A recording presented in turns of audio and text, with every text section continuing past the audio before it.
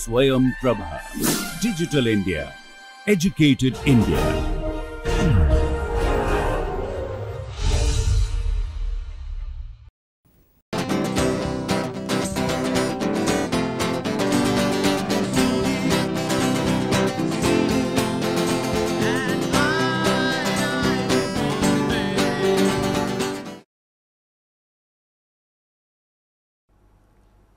Welcome to lecture 35 on measure and integration. In the previous lectures, we had been looking at the pth power integrable functions on a measure space x s mu, and we have studied some general properties of this function, these function spaces. Today, we will look at in slightly more in detail the special subspace, namely when p is equal to 2. So, we will look at today the topic for today's discussion would be the space L2 x s mu, the space of complex valued square integrable functions. This is a special space in the sense that this can be viewed as a generalization of the Euclidean spaces. Recall in R n, the Euclidean space, we have the notion of dot product of vectors, which is related to the magnitude of the vectors and also help us to define the notion of angles on R n. So, let us see what we can do as far as L 2 is concerned. So, we look at the space L 2 of x s mu to be the space of all functions which are defined on x, which are complex valued, such that mod of f square d mu is finite. For such spaces, for L 2, for a function f in L 2 of x, we have defined the norm of this, which is equal to integral of mod f square d mu raised to power 1 by 2. We said that this is very much like the magnitude in R n. So, this is similar to magnitude in R n. So, let us just briefly recall what was the magnitude in R n. So, for a vector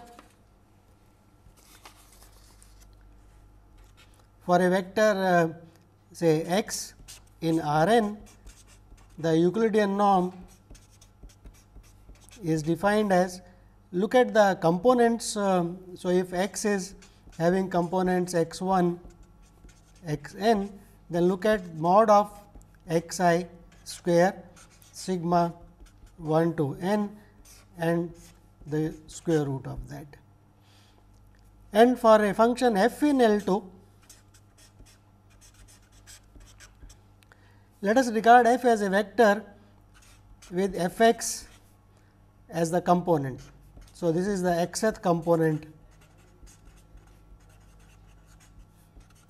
of f. So, how would we define the norm? So, look at the xth component f x, look at square. So, this is very much similar to what we have done for Euclidean. Look at the component square and now sum it up, but here the summation is over x, and x is any x belonging to x, any indexing set. So, it is nothing but integral d mu and then the power 1 by 2. So, in that sense, this is a perfect generalization of the Euclidean norm to arbitrary spaces. Now, on L 2, we have the notion of for a vector x belonging to R n with components x n, we have the notion of what is called the dot product. So, dot product if x and y are two vectors with y components as y n, then x comma y, the dot product is defined as x I y I equal to 1 to n. And if we are in complex plane, so if x and y belong to C n, then the dot product x y is defined as sigma x I y I bar I equal to 1 to n. And this notion of dot product is related to the magnitude in the following way, that in either R n or C n, either one, the norm of x square is equal to the dot product of x with itself. And we know that the dot product in R n or C n gives the notion of angle and orthogonality, which helps us to do geometry in R n. So, the basic idea of today's lecture would be on the space L 2 of x, we already have the notion of norm, the notion of distance. We will define the notion of inner product or the notion of dot product on L 2 of x, and show how it is related to the notion of distance. So, that helps us to define the notion of orthogonality or perpendicularity of two elements in L 2. So, we can do geometry in L 2 of x s mu. So, let us define what is the notion of the dot product in L 2. So, for functions f and g in L 2, keep in mind our spaces are complex valued. So, define the dot product of f with g, or also called the inner product of f with g, as integral of f x g bar x d mu x, where this g bar is the complex conjugate of the function g. So, g bar of x is g x bar. So, this is defined. So, the inner product or the dot product between f and g for two functions f and g is defined as the integral of f x g x bar d mu x, which is perfectly similar to in complex c to the power n a I b I bar. So, the first thing we want to say that this is well defined, and that follows from the Holder's inequality that we had proved. Recall Holder's inequality that said that if f is a function in L p and g is a function in L q, then f into g is a function which is integrable, and the integral of f g is less than or equal to the L 2 norm of. So, here is a typo. So, let me just say it once again what we are meaning here. There should be integral. Okay. So, for Holder inequality we had that if f belongs to L p and g belongs to L q, then f g belongs to L 1 and integral mod f g, integral of mod of f into g d mu is less than or equal to the pth norm of f and the qth norm of g. So, for p equal to 2, so that will give us that integral of f g d mu, and p is equal to 2, q is equal to 2. So, we have got that 1 over p plus 1 over q is equal to 1. So, the Holder's equality will give us that this is less than or equal to L 2 norm of f into L 2 norm of g, and this is nothing but our. So, this is nothing but this is bigger than or equal to f g inner product is less than or equal to this. So, that gives us the Cauchy-Schwarz inequality. So, this is also called the Cauchy-Schwarz inequality, namely the inner absolute value of the inner product between f and g is less than or equal to the norm of f into norm of g. So, that says that this inner product is well defined, it is a well defined quantity. So, so for every f and g in L 2, we have the notion of the inner product. So, f into f comma g, which is the inner product, is well defined quantity, and this behaves perfectly similar to that of the inner product for ordinary vectors in R n or C n. That means, this is a function which is defined on L 2 cross L 2. It has the following properties, namely the inner product of f with f is always bigger than or equal to 0, and the equality holds if and only if f is equal to 0. So, let us look at this property, that how is this true. So, inner product of f with itself is nothing but integral of mod f square d mu. So, this is always bigger than or equal to 0, and this will be equal to 0 if and only if our function mod f is equal to 0 almost everywhere. So, if and only if f is belonging to L2 as it treated as an element of L2, f is equal to 0. So, the first property is obvious, namely the dot product of f with itself is always bigger than or equal to 0. And the second property says that the dot product or the inner product of f with g is same as the inner product of g with f. So, we are interchanging f and g and the complex conjugate of it. So, the inner product of f with g is same as the complex conjugate of the inner product of g with f, and that is quite simple to verify from the definition. So, if we have got the inner product of f with g, so the inner product of f with g is equal to f g bar d mu, and that is equal to.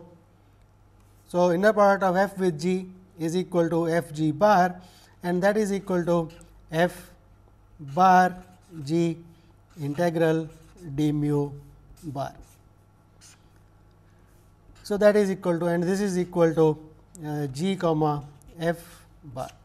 So, that verifies the property, namely f, the inner product of f with g is equal to the inner product of g with f bar. Similarly, it is easy to verify using that the integral is linear. It is easy to verify that the inner product is linear in the first variable, that means alpha f plus beta g inner product with h is equal to alpha times the inner product of alpha f with h plus beta times the inner product of g with h. And similarly, in the second variable is its conjugate linear because of the property of 2. So, f inner product with alpha g plus beta h is same as alpha bar of f g inner product f g plus beta bar of inner product of f h. So, in the second variable it is not linear, it is a conjugate linear.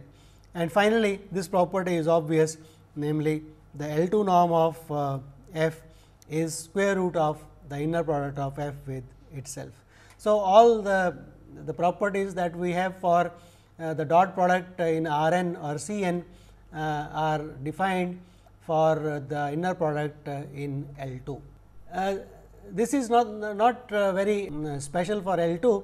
In fact, one can look at any vector space H over the field of real or complex numbers, and if one has a function which is defined on H cross H, taking values in the underlying field of real or complex, having properties similar to that 1, 2, 3, 4, 5 of L2. So, one can define what is called a inner product space. So, in general, a inner product space is defined to be a vector space H on which there is a notion of inner product defined. And what is an inner product? It is a function defined on H cross H to R with those properties. So, once we have one has the notion of inner product, that gives rise to notion of magnitude by the property that the magnitude of a vector u in H is nothing but is defined as the dot product of u with itself square root. And one verifies that Cauchy-Schwarz inequality holds for this kind of inner product, and that means this is a well defined norm. So, Cauchy-Schwarz inequality will say that is a norm defined on it, and once you have the notion of norm, that gives rise to a metric on the underlying vector space, and one can ask whether it is complete under that metric or not. So, if on a vector space inner product is defined, so it becomes a inner product space, and inner product space gives rise to a norm, and if the underlying metric induced by the norm is complete, one says H is a Hilbert space. So, that is the general definition of a Hilbert space. So, our L 2 is an example of a Hilbert space, because L 2 x s mu is a vector space on which a notion of norm, the L 2 norm is defined, and that L 2 norm is related to the inner product just now we have seen, and we have already seen as Rees-Fisher theorem, which said that L 2 x s mu is a complete metric space in the L 2 metric. So, this is an example of a Hilbert space. Now, for once we have the notion of the inner product, one can define the notion of two elements in L 2 to be orthogonal or perpendicular to each other. So, we say two elements f and g in L 2 are orthogonal to each other if the inner product between them is equal to 0, and that is what we have for vectors in R n also, that the dot product is equal to 0. So, and we write this as f perpendicular to g. So, f perpendicular to g is defined as saying that the inner product of f with g is equal to 0. Now, we can also define the inner product if element f orthogonal to a subset S. So, writing it as f orthogonal to a subset S means that f is perpendicular to every element of S. So, f is perpendicular to S will mean that f is f comma h, the inner product is equal to 0 for every element h of h in S. So, similarly, we can define orthogonality of two sets also. With this, one can prove what is called the Pythagoras identity, namely, if f and g are two functions in L 2 and f is orthogonal to g, then the norm square of f plus g is equal to norm f square plus norm g square. So, let us just quickly verify the Pythagoras identity, namely, if f and g are two elements in L 2 and f is orthogonal to g, then we want to compute the L 2 norm of square of this. By definition, this is related to the inner product. So, this is inner product of f plus g with itself. And now, using the property of linearity, what we will get is this is f comma f plus g comma f plus f comma g plus the inner product of g with itself.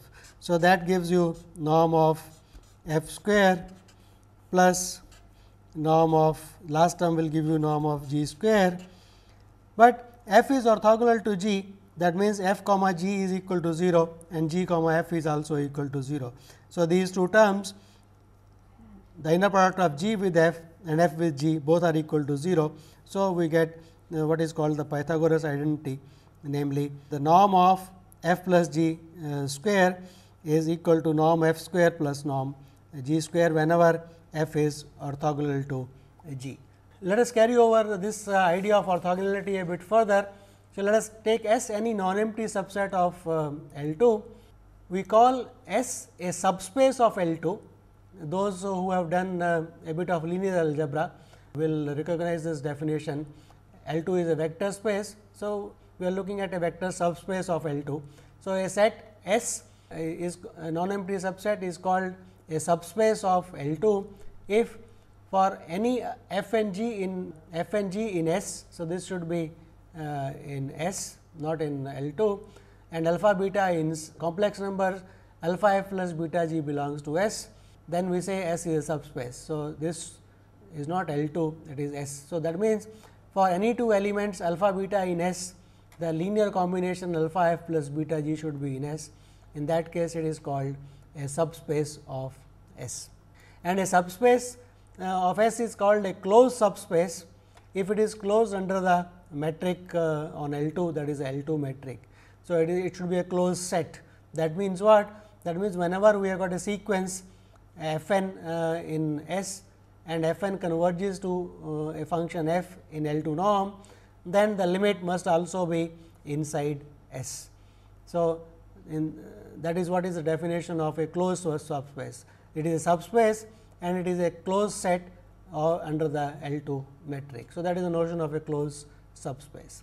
For given set S in L 2, we will denote by S upper suffix perpendicular. This is also called the orthogonal complement of S to be all elements in the space L 2 which are perpendicular to all elements of S.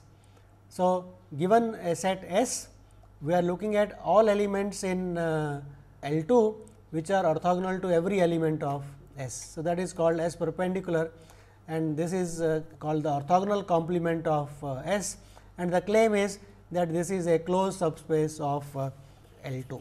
So, let us verify this fact that S a subset, just a subset of L 2, and S perpendicular is the set of all elements F in L 2, so that F perpendicular to H for every H in S.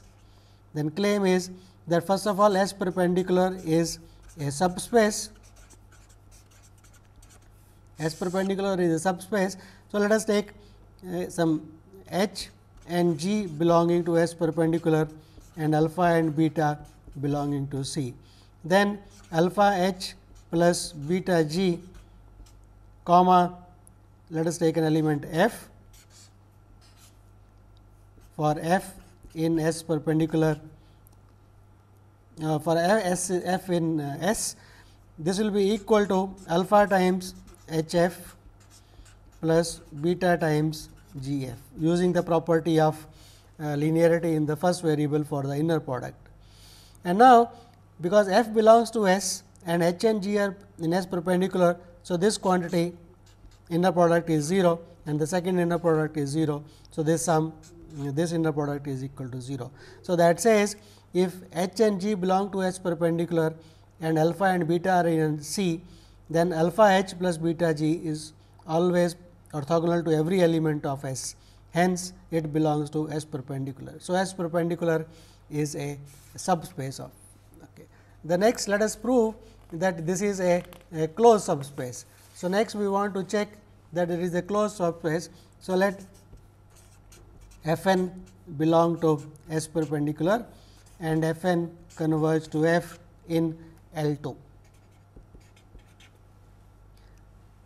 We want to check. So, claim that F belongs to S perpendicular. So, for that, so let us take an element, any element H belonging to S and compute, we want to compute F comma H, and the claim is this F comma H. So, this is equal to F comma limit n going to, so what is H?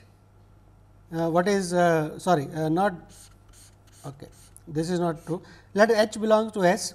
Now, the claim is that since F n converges to F in L 2, so this is equal to limit n going to infinity of F n comma H.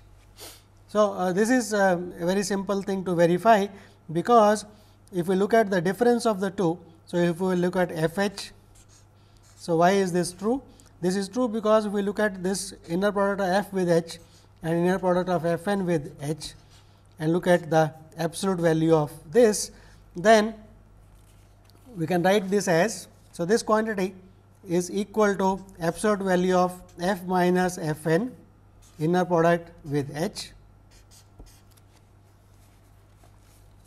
and with this by Cauchy-Schwarz inequality, this is less than or equal to L 2 norm of F minus F n and L 2 norm of H, and this goes to 0, this goes to 0.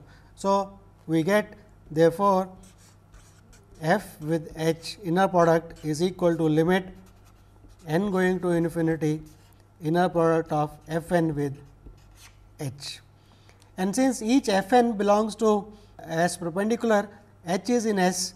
So, that implies that each term is equal to 0. So, this is equal to 0 for every H belonging to S. So, that implies that F belongs to S perpendicular. So, this proves that S perpendicular for any set S, if we look at its orthogonal complement, then that is a closed subspace of edge. So, this is also called the orthogonal complement of a set. We next state an important result which seems geometrically obvious, which can be proved for any Hilbert space. So, we will just look at it for our space L 2.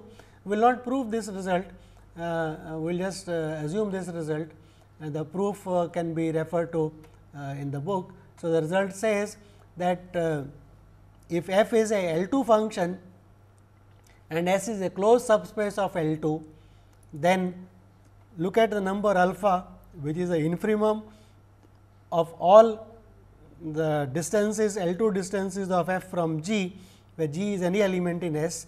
Then the theorem says that this infimum is attained at some point in S. So, that means there exists, not only it is attained, then there is a unique function f 0 belonging to S, such that this infimum alpha is equal to norm of f minus f 0.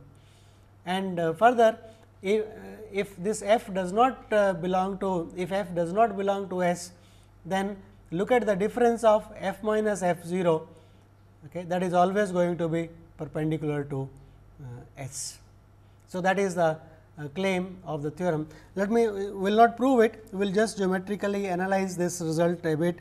So, here is a closed subspace S. So, look at the closed subspace S of L 2, and so this is a closed subspace of L 2, and we have got a function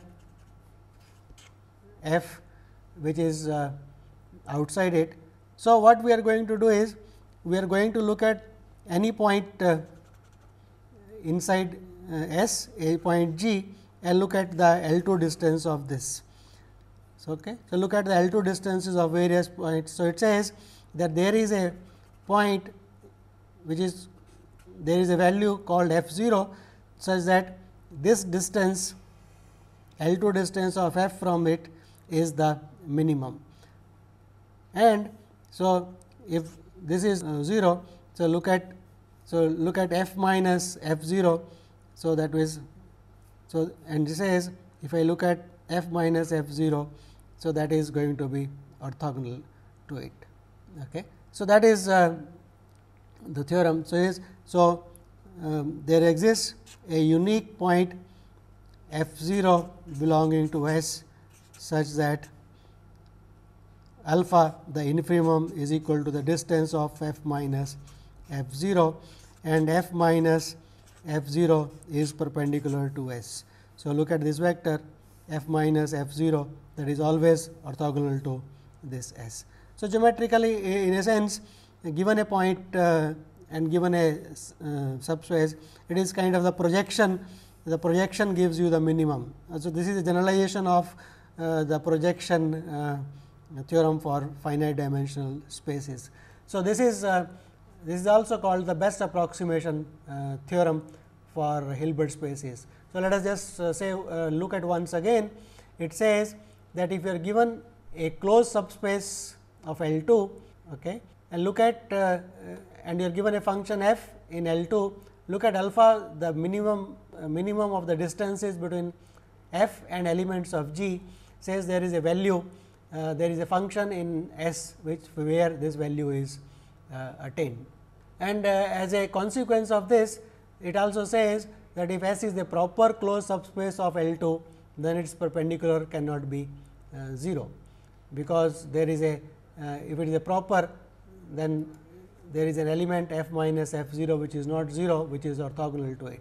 So, as an immediate consequence, that if S is a proper subspace, proper closed subspace of L 2, then its orthogonal complement cannot be 0, it has to something else. So, that also means that if the orthogonal complement of something is 0, then S must be equal to L 2. Another way of stating the same thing is this. So, as I said, we will not be proving this theorem, but we will give some applications of this today. So, let us look at some properties of orthogonal complement before we go on to prove some general facts. So, let us take S 1 and S 2 be subsets of L 2, just subsets. Then the following properties hold, namely S 1 perpendicular is a closed subspace, that we have already shown, and S 1 perpendicular and S 1 they intersect only at the most at 0. They are just sets. S 1 perpendicular is a subspace, but S 1 may not be a subspace. So, it says if S intersection S perpendicular is always inside 0, and that is obvious, because if f belongs to S 1 intersection S 1 perpendicular, then that means the inner product of f with itself, because f belongs to S 1 and it also belongs to S perpendicular, that must be equal to 0. So, that implies norm of f is equal to 0, and that implies f must be equal to 0. So, it says, so hence S 1 intersection S 1 perpendicular is inside 0. So, as an obvious consequence, if S 1 is also a subspace, then S 1 intersection S 1 perpendicular, they do not have anything common other than the vector. The second property says that if S 2 is a subset of S 1, then S 1 perpendicular is a subset of S 2 perpendicular, and that is obvious, because if we take any element, say h in S 1 perpendicular, then h, the dot product or inner product of h with every element of S 1 is equal to 0, and in particular with S 2 is equal to 0. So, that also belongs to S 2. So, this property is obvious. The third property says that S 1 is a subset of S 1 perpendicular. So, orthogonal complement of the orthogonal complement always includes S 1. So, that property is again obvious, because if we take f belonging to S 1 and h belonging to S 1 perpendicular, then we know that. So, then it implies h comma f, the dot product is equal to 0, because f belongs to S 1 and h belongs to S 1 perpendicular, and that is equal to 0. But that means h is perpendicular to f, and right. So, that means, so this means that for every h in S perpendicular, f comma h or h comma f is equal to 0. That means, f is belonging to S 1 perpendicular. So, S 1 is always a subset of S 1 perpendicular. We want to show that, so in case S 1 perpendicular equal to S 1, in case these two are equal, then the left hand side is a orthogonal complement of a subspace. So, this is the closed subspace. Okay. So, this is a closed subspace, implies S 1 is a closed subspace. So, implies S 1 is a closed subspace. And let us prove the converse part, namely the converse is also true. So, suppose S 1 is equal to S 1 perpendicular,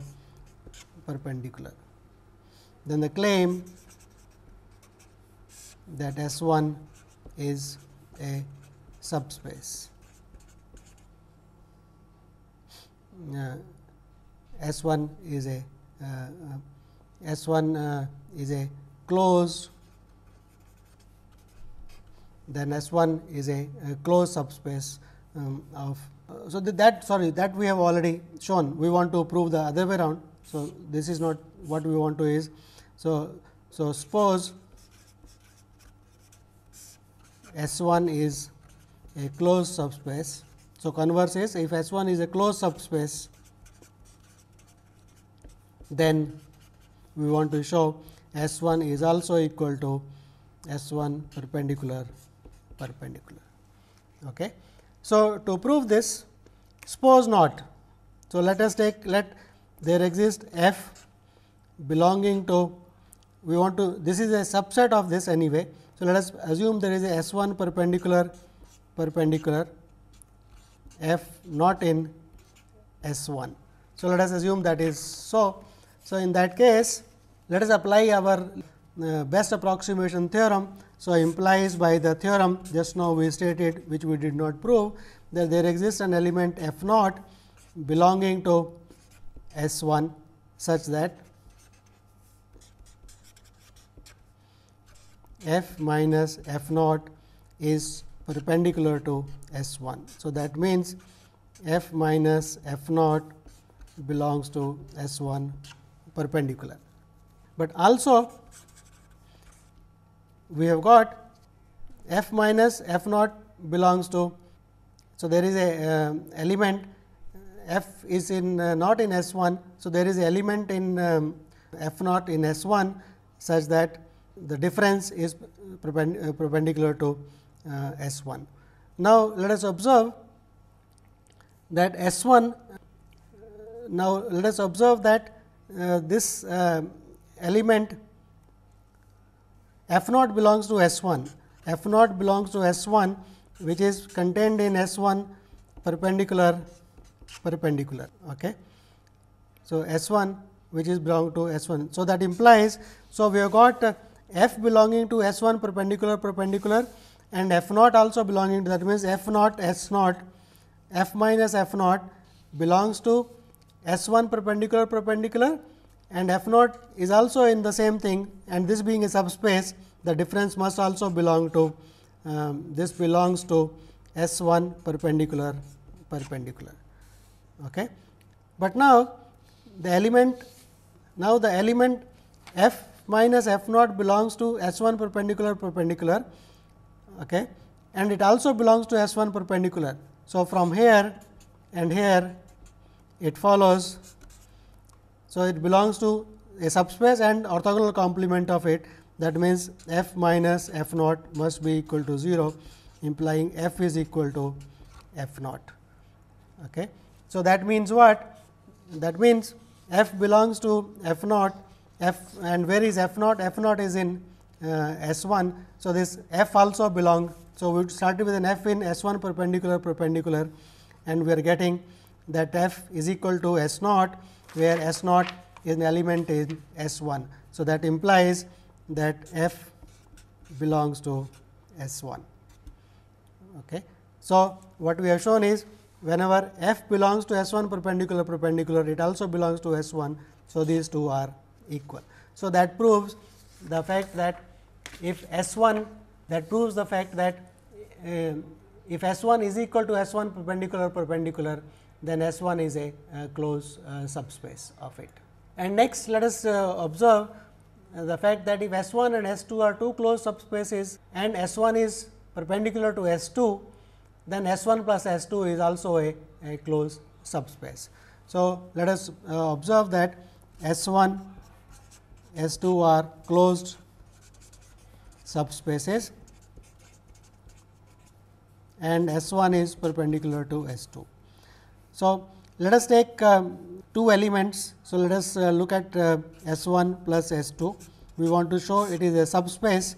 So, let us take an element, say f plus g in S 1 plus S 2, where f belongs to f 1 g 1, where f 1 belongs to S 1, g 1 belongs to S 2, and let us take another element f 2 plus g 2 also belonging to S 1 plus S 2, where f 2 belongs to S 1 and g 2 belongs to S 2. Then, for every alpha and beta, alpha times f 1 plus g 1 plus beta times f 2 plus g 2 is equal to alpha f 1 plus beta g 2 plus alpha g 1 plus beta g 2. And now, because S 1 is a subspace, so alpha f 1 plus beta f 2, from here it was beta f 2, and alpha g 1 plus beta g 2. So, this element belongs to S 1 and this element belongs to S 2. So, implies that this element belongs to S 1. So, this element belongs to S 1 plus S 2. So, that proves that S 1 plus S 2 is a subspace. To prove it is a closed subspace, let us observe. So, let f n plus g n belong to S 1 plus S 2, where f n belongs to S 1 and g n belongs to S 2, and f n plus g n converge to f in L 2. So, we want to show that. So, to show that S 1 plus S 2 is closed, that means we have to show that f belongs to S 1 plus S 2. So, that is what we have to show. Now, let us observe that f n plus g n being convergent is Cauchy. So, f n plus g n is a Cauchy sequence, okay, is a Cauchy sequence. So, let us look at f n plus g n minus f m plus g m. So, this norm goes to 0 as n and m go to infinity. Okay. But now note that f n minus f m belongs to S 1 and g n minus g m belong to S 2. So, this implies by Pythagoras theorem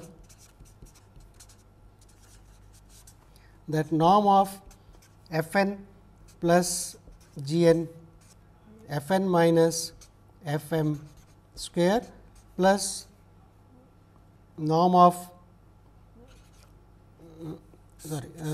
the norm of f n minus f m square plus norm of g n minus g m square, this is equal to norm of f n plus g n minus f m minus g m square.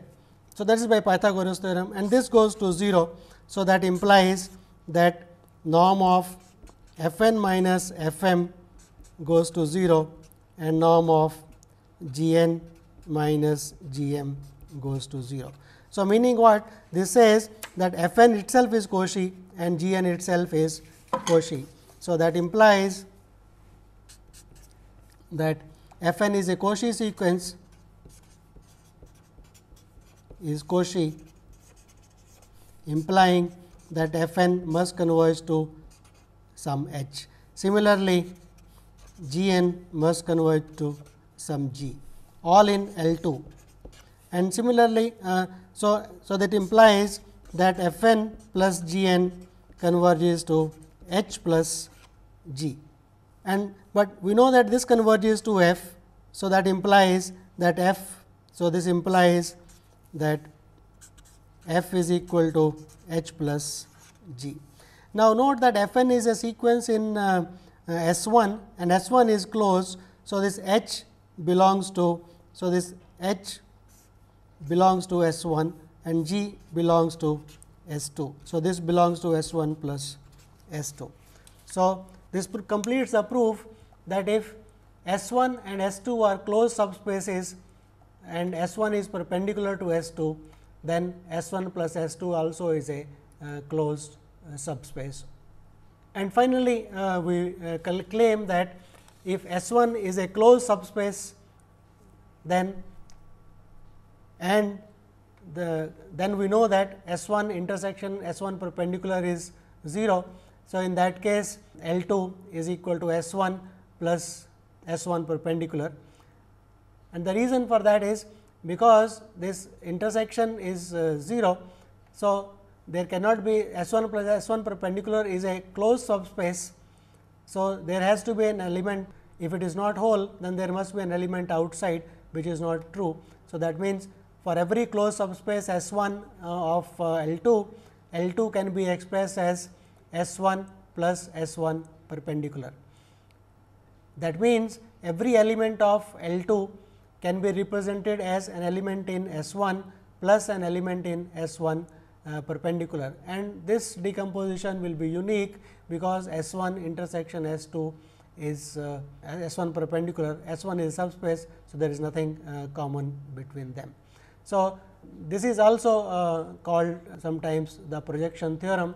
That means, for every closed subspace S 1 of L 2 can be represented as S 1, one writes as a direct sum of S 1 perpendicular, namely these two are equal and the intersection of these two subspaces is equal to 0.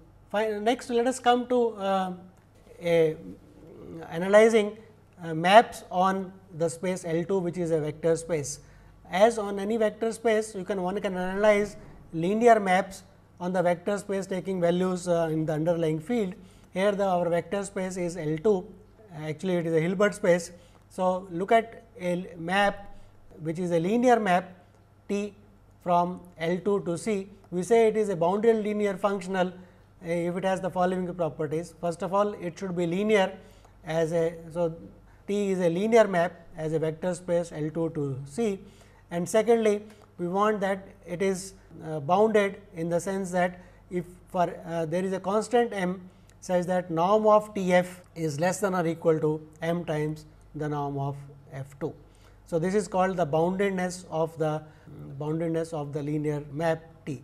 So, we say T is a bounded linear functional if T is linear on L2 and now an absolute value of T f is less than or equal to a constant m times f, where m is a constant fixed, and this happens for every f in L2.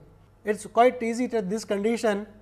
Boundedness is actually it implies that T is also continuous, because if f n converges to f, then T f n absolute value is less than or equal to norm of m times the norm of f n minus f, and that will go to 0.